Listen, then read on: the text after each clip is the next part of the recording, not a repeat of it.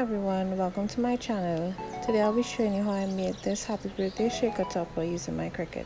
This is my first video, so I hope you enjoy. Let's get to it. Just to give you a heads up, this is probably going to be the most amateur video you've ever seen on YouTube. So to get started, in my design space, I selected a new project and went to my shapes to get the shape that I needed. All my other parts have already been uploaded, so it's just to put them together and get this topper going.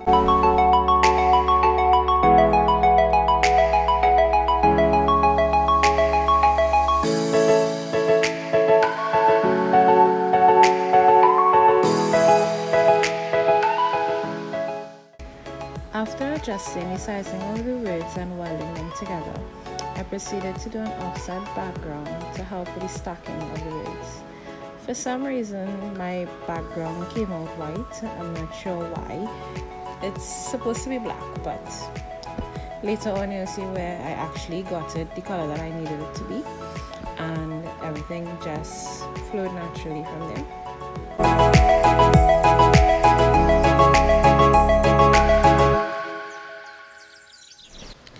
Here you're seeing where I was getting the problem with changing the background color for my offset piece. I was doing everything possible and nothing was changing from white to gray to pink, nothing. So I just decided to continue working out with how I wanted everything positioned and eventually figuring it out.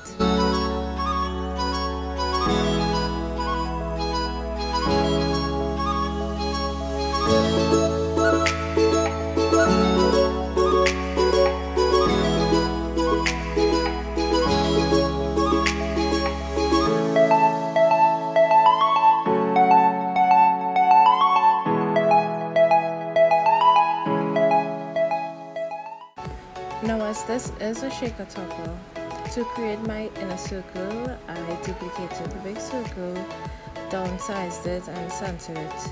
Using the splicing method, I was able to get an accurate size of what my inner piece would be.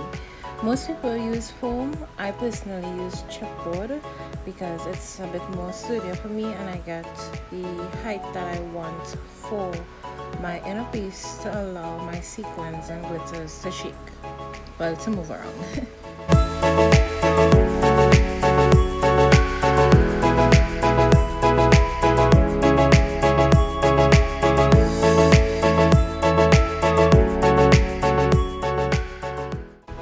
So at this point here, I could have simply just duplicate the white inner circle because the pink that I'm making is just the outer part that the hexagon frame was going to go on.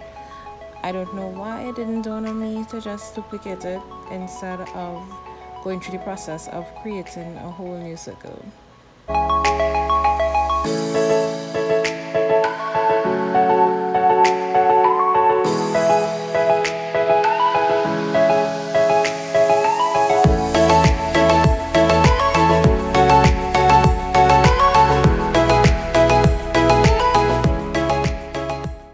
This is the final look. Now it's time to cut.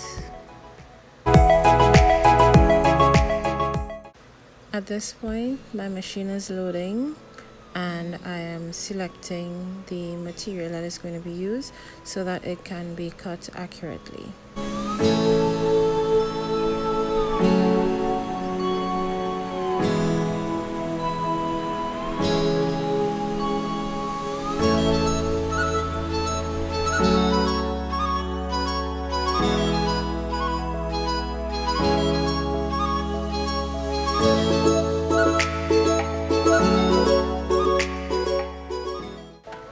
Once all those pieces are cut, I save my design and I move ahead to cut out the leaves as well as the roll designs and the butterflies, which will be the add-on to the front of the topper.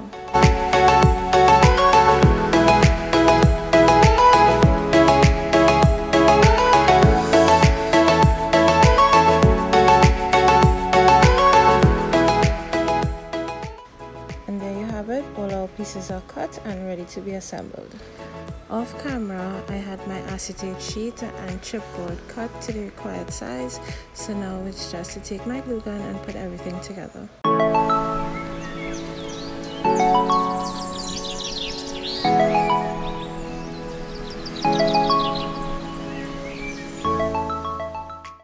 Now that my chipboard is stuck to the back piece of my topper, I am adding some sequins in the colors of silver, rose gold and metallic pink. Also, I am including silver glitter dust and some white iridescent pearls.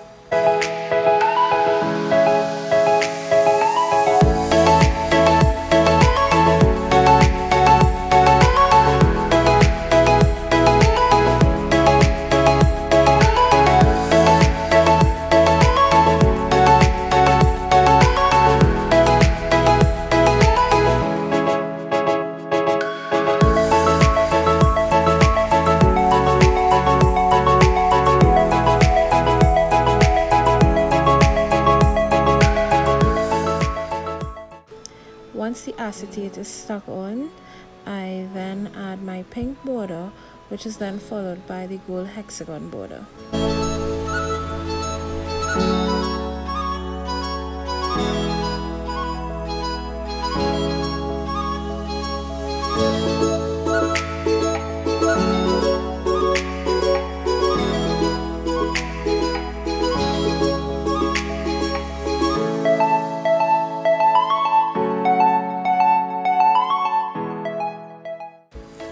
Moving along with the happy birthday mommy sign, I played around a little bit with how I wanted it positioned, eventually settling on putting it in the middle.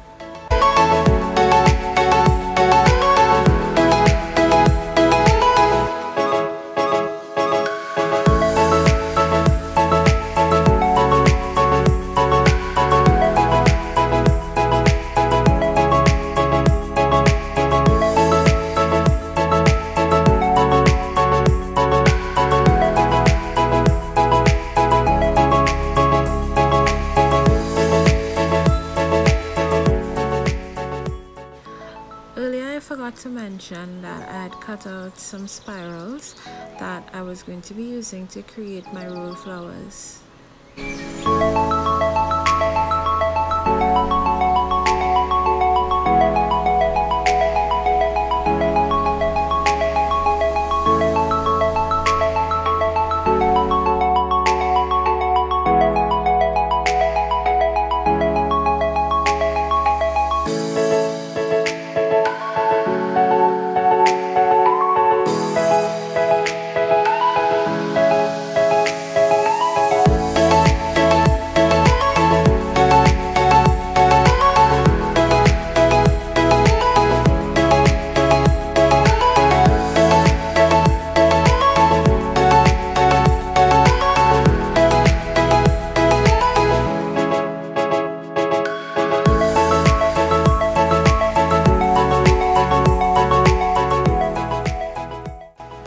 Once those were completed, I proceeded to stick them on, including the leaves and the butterflies.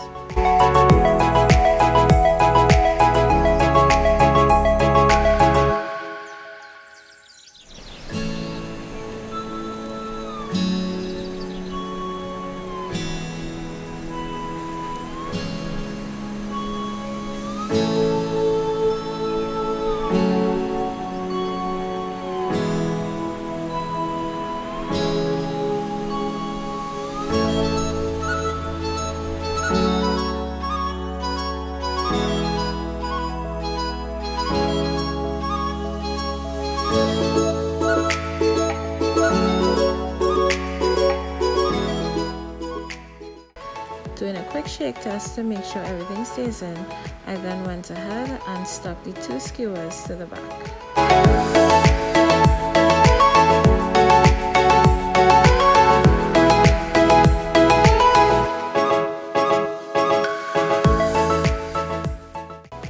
Finally, to mask the skewers, I used a small circle to cover them up.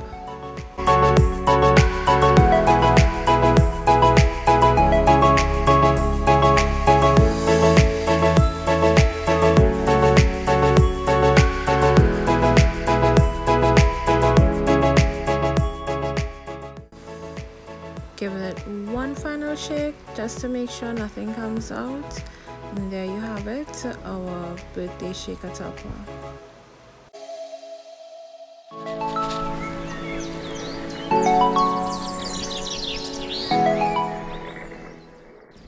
Thank you for watching. Be sure to like and subscribe to my channel. Bye.